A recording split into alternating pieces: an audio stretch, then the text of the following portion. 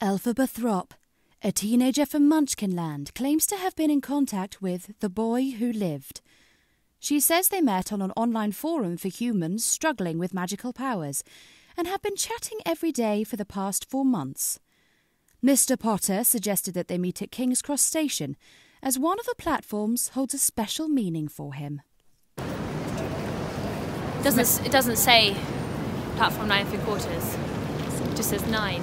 Ms. Thropp has become a recent internet sensation with her YouTube videos encouraging other young people with magical powers.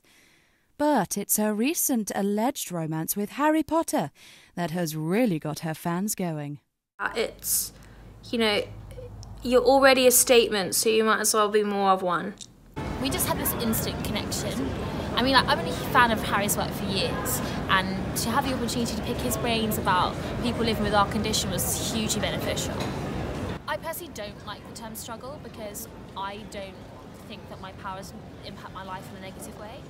And that's why I've been such a huge advocate for change, because we're just regular people and we want to use our power for the greater good, but we need further understanding and further support on how to control our impulses.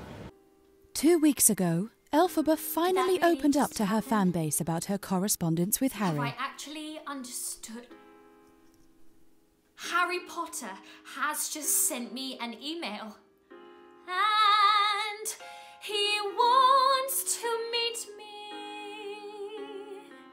at platform 9 3/4. When I meet the wizard, everything will fall into place.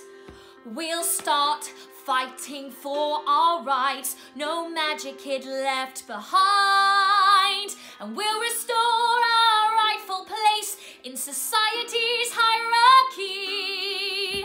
We're gonna be friends, we're gonna be lovers. And he watched one of my videos and found it really encouraging, and he said he wanted to get to know me offline. So he asked me what Hogwarts house I'd be in, and he said it'd be Slytherin. And I was like, well, I personally identify more with Hufflepuff. They're all about justice and loyalty, and that's basically my main message. I mean, that and veganism.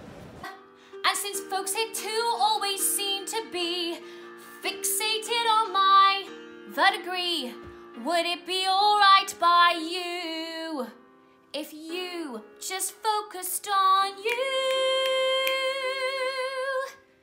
Of course, yes, it's important to me.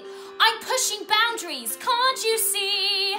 And that's why I'll stay green. It's important to me. And that's why I'll stay green. It's important to me. I want to be taken seriously. So this isn't really about politics, is it? I mean, don't want to say the word love yet, but I do really believe that a romantic connection between us, a romantic partnership, could be hugely beneficial for our community. Harry? So how can you be sure you've been actually talking to Harry Potter? I just know. You don't have to believe me, but I've had a vision, almost like a prophecy, that one day I would meet a wizard. You will understand. You're not magic. Limited. Our futures are unlimited. I just had a vision, almost like a prophecy. I know. It sounds truly crazy. And true, the vision's hazy. But I swear someday there'll be a celebration throughout Oz. That's all to do.